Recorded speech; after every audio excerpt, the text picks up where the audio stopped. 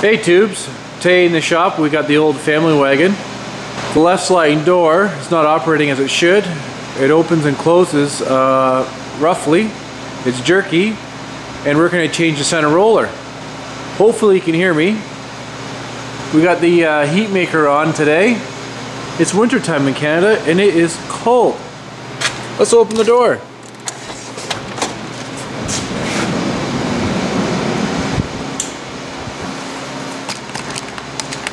Opens really nice. When you go to close it, it's jerky, and a lot of times it'll actually reverse and reopen again because it thinks something's obstructing the door.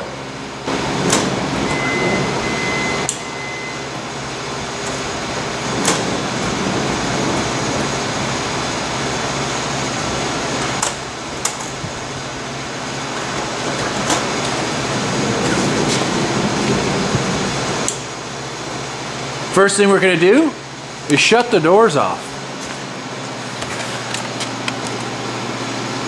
Main switch off. Next, we're going to remove the screw that's already missing. You may have a screw here, a Phillips, you want to remove that. Ours is broken and missing, so I guess we'll just skip that step. Could move the sliding door to like the mid-open position.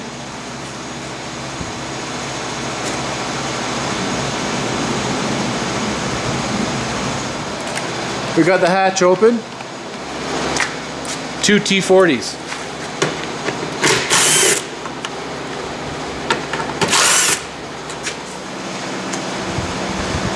With the Phillips screw there out, the T40s out from back behind the tail light, I'm going to take this whole panel right here, just slide it backwards.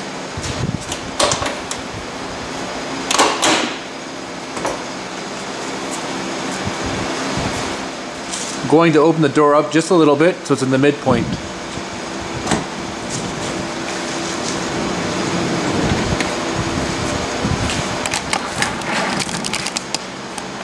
I'm going to place a floor jack underneath the door to support it so when we have the hinge out, it doesn't fall on the ground.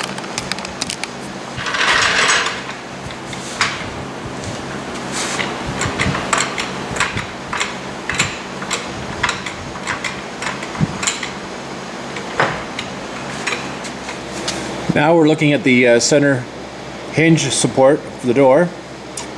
You can see there's a little C-clip up there that holds the hinge pin in.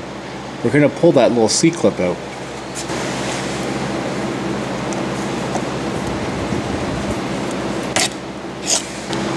Now with that C-clip out, I'm going to drive the pin downwards to separate the two using the trusty hammer.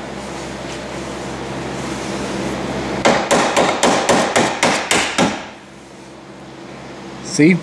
Drove it out a little bit. I'm going to grab the bottom part of it with the vice grips and pull it out the remainder of the way.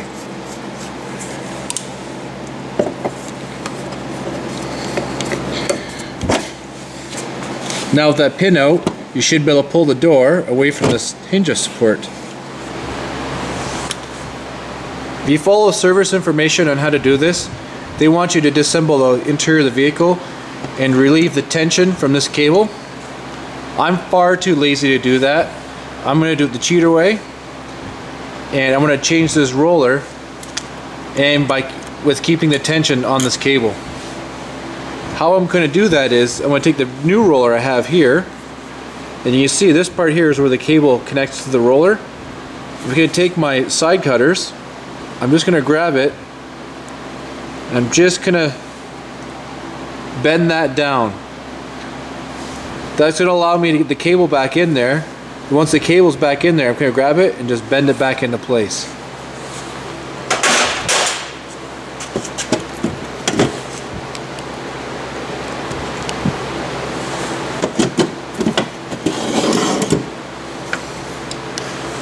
This is our culprit here. These rollers get sticky and cause the door to bind.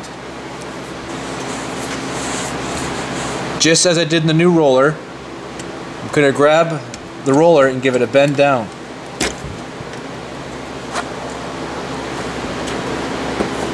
This allows the cable to come straight out.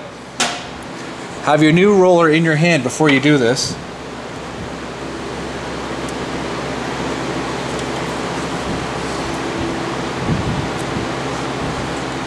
Garbage. My new roller. Gonna put the cable in it.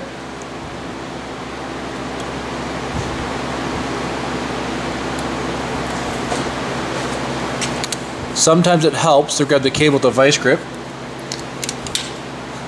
Makes it easier to get back in position.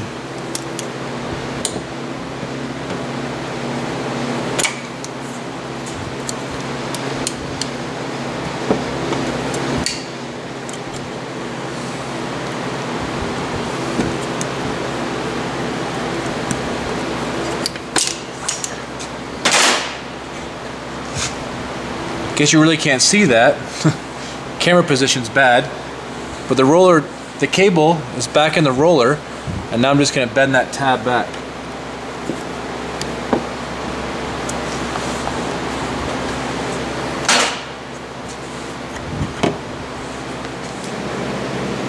I bent that tab back into place, so now it's grabbing the cable once again.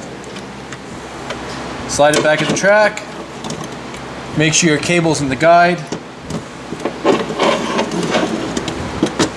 Slide it up forward to meet your door. Give your door push back in. Got your hinge pin.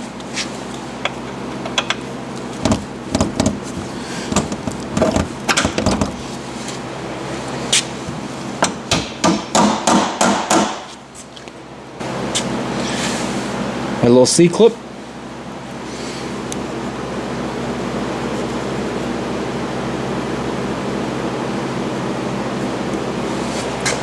I like to use a punch.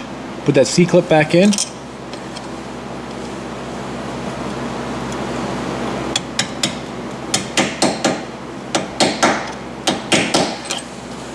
Success. I'm going to take my floor jack out now.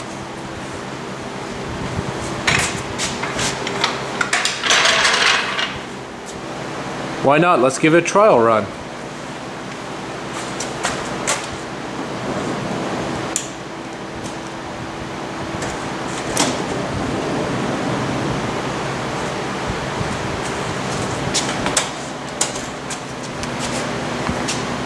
Working a lot better. Let's get this panel back on. We gotta take all the clips out that hold the side panel in. Turn them 45 degrees and they pull straight out.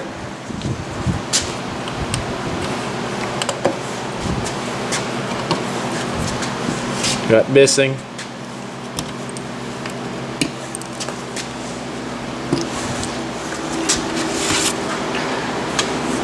Grab your piece of trim, put it on your nice scratchy surface, slide your clips back in.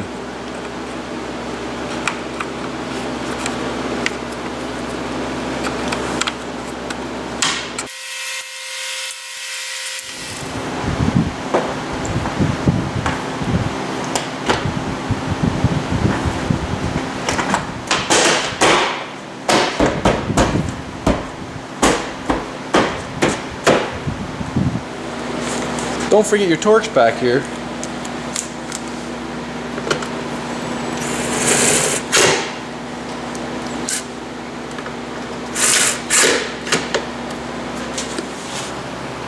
Don't forget your Phillips in here. I don't have one. I did buy this thing wrecked from the body shop. Power back on. Power on.